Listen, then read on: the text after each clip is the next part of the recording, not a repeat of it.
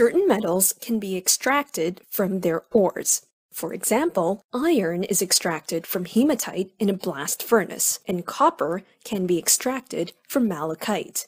The process of extracting metals from their ores can be time-consuming, costly, and harmful to the environment. Other less reactive metals, such as gold and platinum, can be found naturally as native metal. The issue here is that there is a finite or limited supply of these metals on Earth. In this lesson, we will learn about recycling metals and the advantages and disadvantages to these industrial processes. Aluminum is the most commonly recycled metal. Aluminum is used to make soft drink cans, aluminum foil, certain food cans, and even certain packaging materials. Aluminum is also used to make the outer bodies of some cars and airplanes, due to the fact that it is less dense than steel. The extraction of aluminum from its ore is done by electrolysis. It may not seem like a lot of electrical energy is needed, but keep in mind that this is done on an industrial scale worldwide. The recycling of aluminum uses only 5% of the energy used in its extraction from its ore, which uses a small voltage but a large current. In fact, some countries really encourage recycling by having separate sections in their public waste containers, one for waste, one for cans and other metal products, and another for paper products.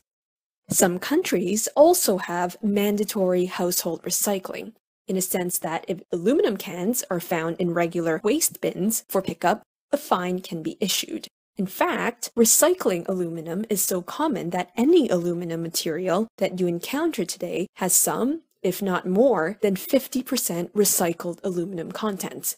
Steel can be recycled, and most steel mills primarily use recycled scrap steel instead of cast or pig iron from blast furnaces. Copper is also recycled. Once again, this is a more energy-efficient process than the extraction from its ore. As well, the copper ore supply on Earth is being depleted at a very fast rate. As a result, other methods for the extraction of copper, such as phytomining and bioleaching, are being used instead. Silver and gold from jewelry are also recycled. As these metals are found as native metals, the issue here is not the energy cost, but rather the rarity of these metals.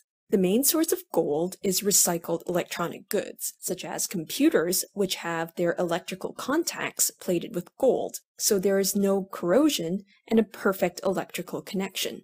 The main issue with recycling metals is the separation process in the waste containers. Most often, not all metal products are clearly labeled as recyclable. As well, many metal products are alloys.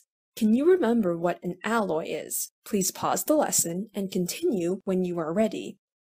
An alloy is a mixture of two or more elements, with at least one of the elements in the mixture as a metal. Many metal products are made into alloys for increased strength and other desirable properties, but not all alloys can be recycled, such as manganese aluminum alloys. Some alloys, which can be recycled, need to be molten and separated into their constituent metals, thereby making it a more energy-costly process.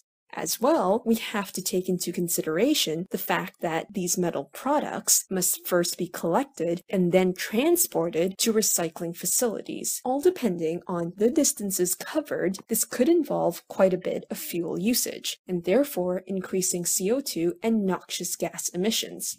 In summary, aluminum, steel, and copper are the most commonly recycled metals, and the recycling process usually uses significantly less energy than extraction from their ores.